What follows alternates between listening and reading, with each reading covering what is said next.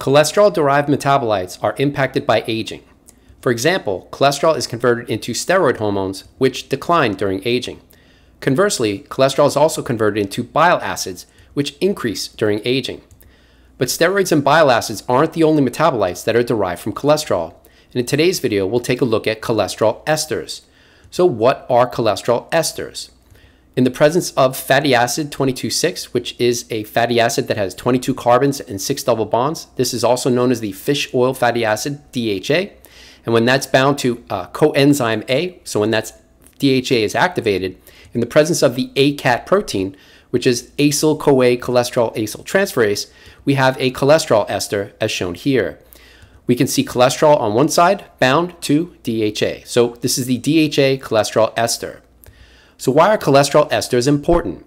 In today's video, we'll take a look at how levels of cholesterol esters change during aging, which cholesterol esters are related to health, which cholesterol esters are indicative of youth or an older epigenetic age, and can we track and optimize cholesterol esters? So first, let's take a look at age-related changes. And that's what we'll see here. On the x-axis, we've got the difference in lipid levels per year. And in this case, lipid levels are cholesterol esters or CE. And on the other side of the y-axis, we've got an age range going from 30 years old to older than 90-year-olds. I won't focus on the older than 90-year-olds as that group is only 7 people. So this is a study of about 4,200 people from 30 to 89 years old. And then we can see that cholesterol esters are relatively high at younger ages, at least within the 30 to 59-year age range. And comparatively are lower in 80-year-olds or 80 to 89-year-olds. But there are many different fatty acids and correspondingly many different cholesterol esters. So it may not be wise to look at all cholesterol esters as a group, as some may increase during aging and some may decline during aging.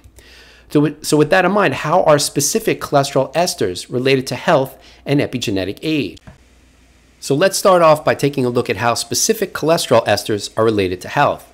And to do that, we'll look at associations between metabolites with all-cause mortality risk as shown here.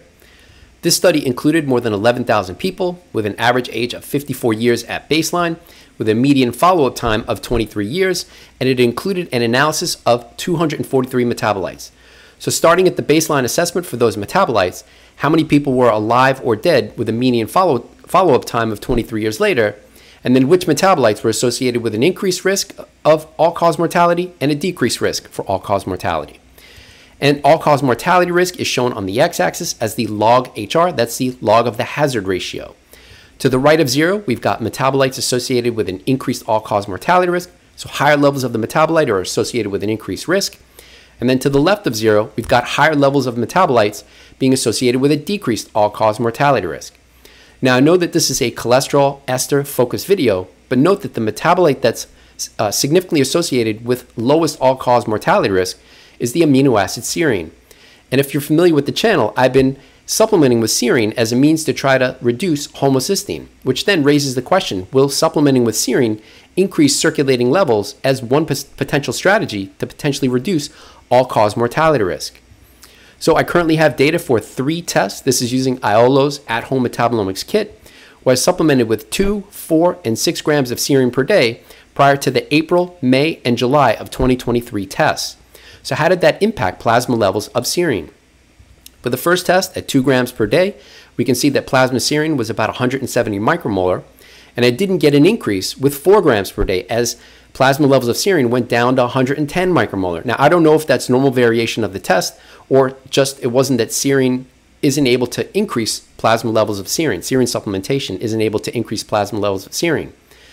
Well, the argument against plasma levels of serine increasing in response to supplementing is with 6 grams per day, I got a very small increase to 175 micromolar, which suggests that supplementing with serine may not increase circulating levels at least within the 2 to 6 gram per day range. Now, I don't know what my baseline serine levels were yet without supplementation, so I'll need that data to compare, but at least at higher doses, that doesn't raise plasma levels of serine, at least in my case. All right, so back to the cholesterol ester story, where we can see that 22,6 DHA cholesterol ester is associated with a significantly reduced all-cause mortality risk. Conversely, the 16,1, so 16 carbons, 1 double bond cholesterol ester, is significantly associated with an increased all-cause mortality risk. So here we can see two different cholesterol esters are associated with all-cause mortality risk in opposite directions, which kind of supports the rationale to not look at cholesterol esters as one group, especially in terms of aging-related changes, as they may have divergent effects on all-cause mortality risk and maybe even epigenetic age, which we'll take a look at in a minute. So how are these cholesterol esters, specifically CE16-1 and 22-6, related to epigenetic age? And to assess epigenetic age, we'll take a look at DNA-M, so DNA methylation or epigenetic age for using the PhenoAge test and the GrimAge test. And the importance of these two epigenetic clocks is that they are gold standard epigenetic clocks for their associations with all-cause mortality risk. And if you missed that video, I'll put it in the right corner. All right, so back to our question, are those two cholesterol esters related to epigenetic age? And for that, we'll take a look at associations for epigenetic clocks, these epigenetic clocks, with cholesterol esters as shown here. Now we've got a bunch of blue and red dots on the screen, so what does that mean? The red dots are for higher cholesterol ester levels that's associated with an older epigenetic age, so red going in the wrong direction. And then the blue dots, which I would have labeled as green dots if it was my study, just so you know that green is going in the right direction, red light, green light. Green, higher cholesterol ester levels are associated with a younger epigenetic age. All right, so what about our two cholesterol esters, 16-1 and 22-6? So starting with 16-1, we go to 16 carbons there, and then one double bond, and we can see that it has a red dot. And that's for DNA-M PhenoAge. What about for GrimAge? So we can see exactly the same data. So we've got replication not just across the epigenetic clocks, but from the other study in terms of all-cause mortality risk. So we can see that the 16-1 cholesterol ester isn't just associated with an increased all-cause mortality risk, it's also associated with an older epigenetic age. So what about the 22-6 cholesterol ester, DHA cholesterol ester? So we go to 22 carbons there, then 6 double bonds, and we can see it has a blue dot. In other words, the DHA cholesterol ester is also associated with a younger epigenetic age, in addition to being associated with a reduced all-cause mortality risk. All right, so there's a bunch of other blue and red dots on the screen. So what are they? We can see that 15-0 decreased all-cause mortality risk, and similarly 17-0 is associated with a decreased all-cause mortality risk, which then raises the question, can we track cholesterol esters, not just 16-1 and 22-6, but 15-0, 17-0, and maybe others? And also, what's my data? So first, cholesterol esters can be tracked using an at-home metabolomic kit. And that's the kit here, that's the Iolo kit. And if you're familiar with the channel, you've seen me make videos using this kit for taurine and polyamines, which extend lifespan in rodents, kynurenine and tryptophan as metabolites of the de novo NAD synthesis pathway, the fish oil fatty acids EPA and DHA, which decline during aging and lower levels are associated with an increased all-cause mortality risk, metabolite ratios is an index of oxidative stress, and in addition to these metabolites, the kit has more than 500 metabolites, including 22 cholesterol esters. So if you're interested in the kit, discount link in the video's description. All right, so it also, of those 22 cholesterol esters, many of them are younger associated cholesterol esters based on the PhenoAge and GrimAge data that I just showed. And I have data for 3 tests, and within those tests, we can see that cholesterol ester 22-6, the DHA cholesterol ester, is in this younger associated cholesterol ester group. And then there are 6 others, which then raises the question, what's optimal?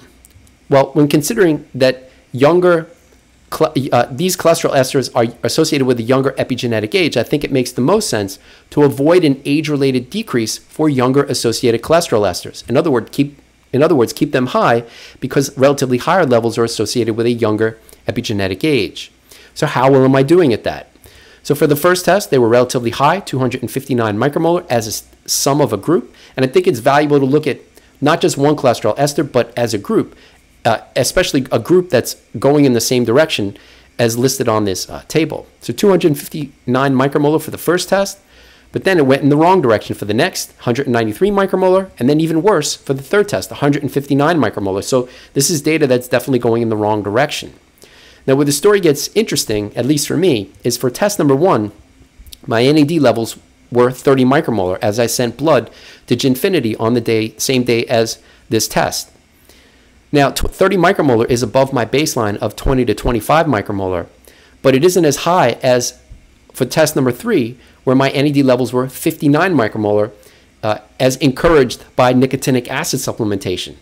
Now, when considering that my NAD levels doubled above 30, in conjunction with that decline for younger epigenetic age associated cholesterol esters, at least for this group, that would maybe suggest additional evidence that going too high for NAD may be bad for epigenetic age.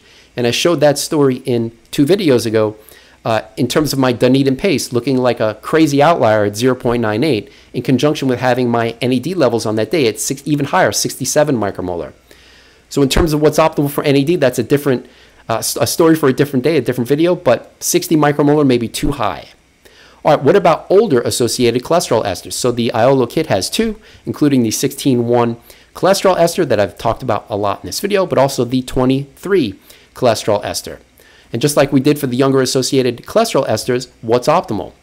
So for the older epigenetic age associated cholesterol esters, I think it makes the most sense to avoid an age-related increase, as relatively higher levels are associated with an older epigenetic age. So how well am I doing at that? And again, this is very preliminary data. It's only 3 tests. I'm still gathering enough data because I don't know what my normal range for these cholesterol esters is.